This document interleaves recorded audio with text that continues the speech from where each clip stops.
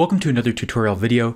In this one, we're going to be discussing quarterly financial projections, how they're different from annual projections, and why we tend not to use them all the time in financial models. Here's the question that came in the other day.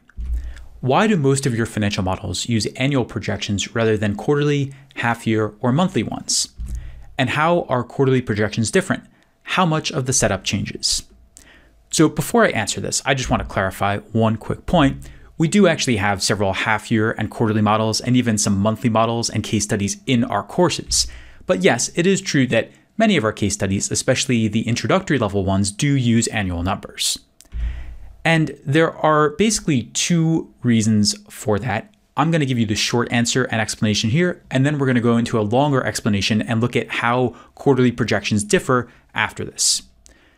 So reason number one that we tend to focus on annual projections is that quarterly, half-year, or monthly projections create a lot of extra work for relatively little added benefit in most cases. You have to project twice as many or 4 times as many or 12 times as many numbers, but you're not going to get twice as much or 4 times as much or 12 times as much in benefit if you actually go through all the work and do that. Also, reason number two, on a more practical level, is that it's hard to show quarterly projections on screen, especially if we have, say, a 4, 5, or 6 year model, whereas it's quite easy to show 5 to 10 years in an annual projection model on screen. To show you an example of what I mean by this, I have up here a quarterly model for Avianca, a Colombian airline company, in one of our courses. And to go over the span of just around 3 or 4 years here, we have 4 quarters, so we have to scroll over all the way over here, and that gets us to about 4 or 5 years later. Whereas if we were just looking at annual numbers, for example, in our annual summary over here, we wouldn't even have to move the screen at all. We could just keep the same area on screen and just enter all our numbers here. The result is that it's much easier for you to follow that and also for us to teach it and demonstrate it on screen. Now, with this said, there are some cases in which quarterly projections can be useful. For example, if there's an M&A deal or a leveraged buyout deal that closes midway through the year, it's good to have projections up to the point at which it closes and then also from the transaction close to the end of the year. Also, quarterly projections are useful for highly seasonal companies that need to be stress tested. So if you have a consumer retail company that always has a strong Q4 at the end of the year for the holidays and then a weak Q1 or Q2, and you want to see how its performance holds up in those weaker quarters, quarterly projections are useful for that. And then finally, if you have a highly leveraged or distressed company that is running low on cash and may need additional financing ASAP, each quarter matters, and each quarter matters even more because covenants, the requirements the company has to comply with on its debt, are often tested on a monthly or quarterly basis. Now, just to go into a bit more detail on the lack of benefits with quarterly projections, if you think about something like a valuation or DCF analysis, if you project out 10 years or even 20 years, you're not going to use quarterly figures for that long. If you look at something like our Snapchat valuation, for example, we go around 20 years into the future here, and no one in their right mind is going to create quarterly projections for 20 years in a model. At most, you might create quarterly projections for the first year or two, but then even with those, you're going to have to sum up everything and get to your annual cash flow because a DCF is always based on a company's annual cash flow and the present value of that cash flow. So even if you do have quarterly numbers, you're going to have to roll them up or convert them into annual numbers anyway. In M&A and merger models, accretion dilution is based on full years, and other analyses like IRR and contribution analysis are also based on full years. Now, if a deal closes midway through the year, quarterly numbers can be useful for showing the performance in that combined stub period or partial period and getting the exact balance sheet at close. For example, in one of our case studies on this deal between Suntory and Beam, a Japanese company acquiring a US company, the deal closes in Q2 of one year. And so it's helpful to have quarterly projections here because we can look at the acquirer before the deal close and then the combined company from Q3 of that year onward to the end, and we get a much easier way to combine the balance sheets since we have the Q2 numbers for both companies here. We just adjust them and then use quarterly numbers going forward for the balance sheet. And then in leverage buyouts, you're pretty much always going to use annual numbers. You might have a stub period in the beginning of a few months or a quarter or a few quarters if the deal closes midway through the year, but beyond that, you're always going to switch to annual numbers. Now let's go into part 2 and look at some of the key differences in quarterly projections, when they could actually be useful, and how you have to set up the model a bit differently. A good use case for quarterly projections is when a company is both highly leveraged and seasonal at the same time. Many airlines fall into this category. A lot of consumer and retail companies would also fall into this category. And we're analyzing the company not to value it, but because we want to assess its ability to service its existing debt and possibly to raise more debt in the future. Now, the problem with this scenario is that if we just stuck to annual numbers, we wouldn't be getting an accurate picture of the company because the covenants. So if a company has a required debt to EBITDA ratio or a required EBITDA to interest ratio, these covenants are tested each month or each quarter or sometimes even each week. So we need to come up with something a bit more detailed. The problem is that a company with the same debt load or approximately the same debt over the course of a year is going to pay roughly the same interest each quarter. But in Q1 or Q2 for a retailer, let's say, revenue is going to be lower because of seasonality and revenue is going to be higher in Q4. So in Q1 and Q2, the weaker ones, the company's debt to EBITDA or EBITDA to interest, for example, might be below the minimum or above the maximum, and that could create problems for us, even if those problems don't show up in an annual model. So in this case, if we're evaluating a company like Avianca, the Colombian airline company that I showed you before, it actually helps us a lot to create a simple quarterly cash flow projection, see if the numbers work, and if the numbers don't work, don't spend more time creating an even more detailed projection. Rethink your assumptions, try again, or move on to a different company or different scenario. Here are the major differences as shown in this quarterly model for Avianca, and I'll also bring up a few other examples from other quarterly and half-year models throughout our courses.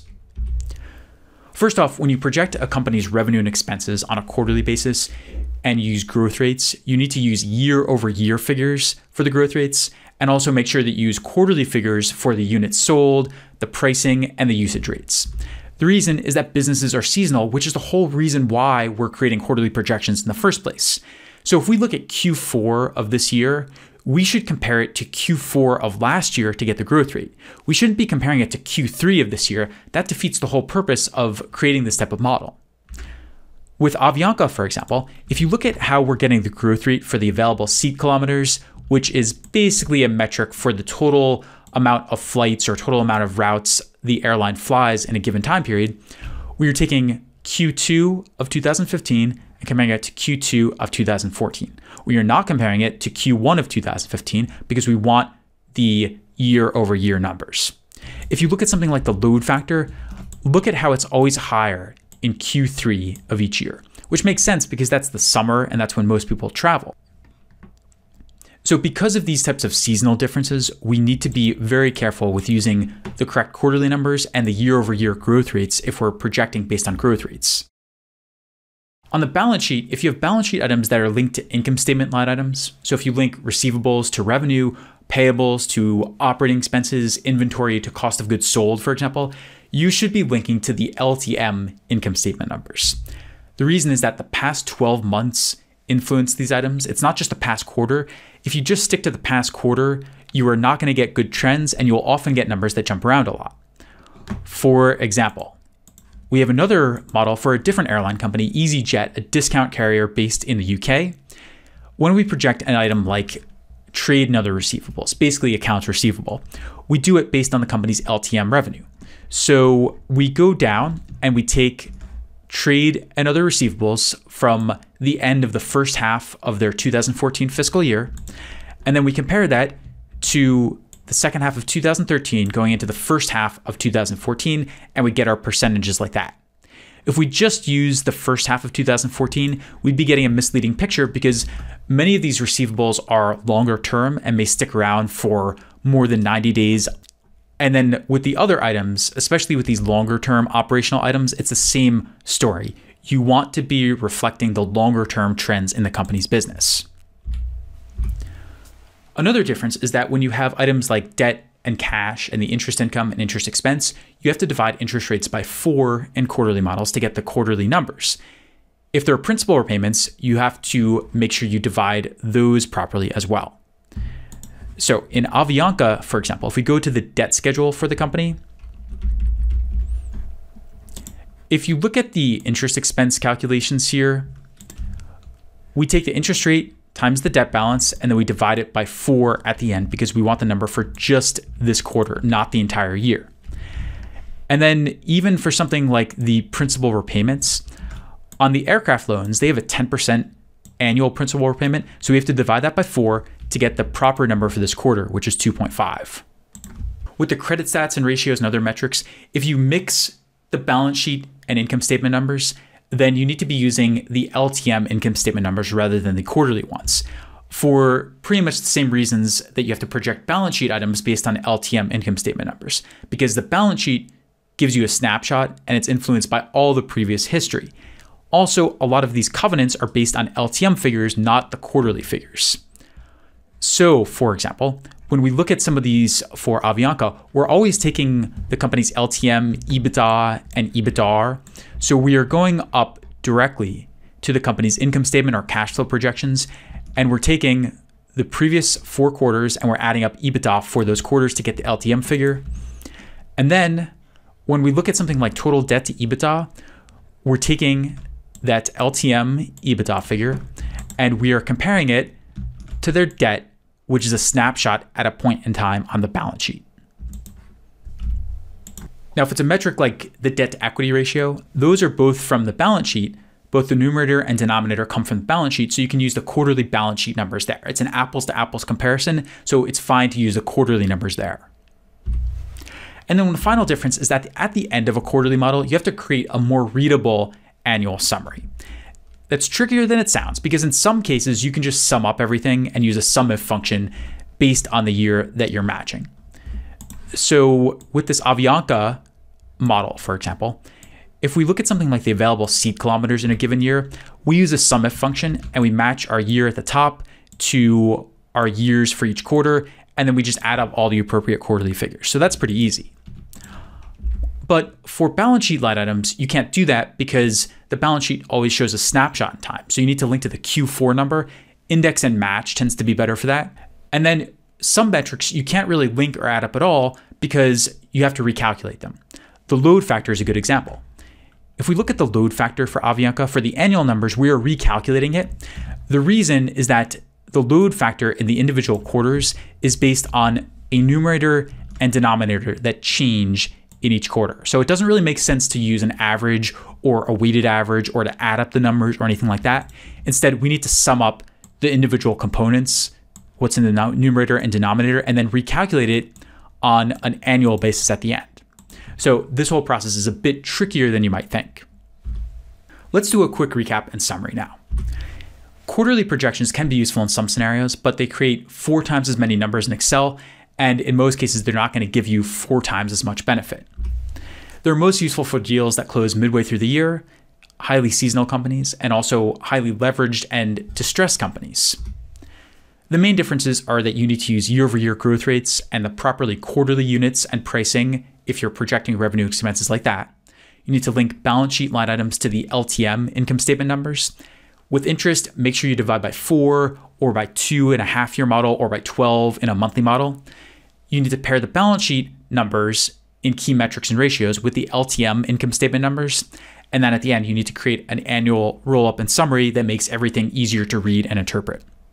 Now, the ultimate irony here is that this quarterly model ends up not making a difference for Avianca, because if you go down to where we actually test all the covenants here, the company pretty much violates the EBITDAR to total debt service plus rent covenant in every single quarter of this model.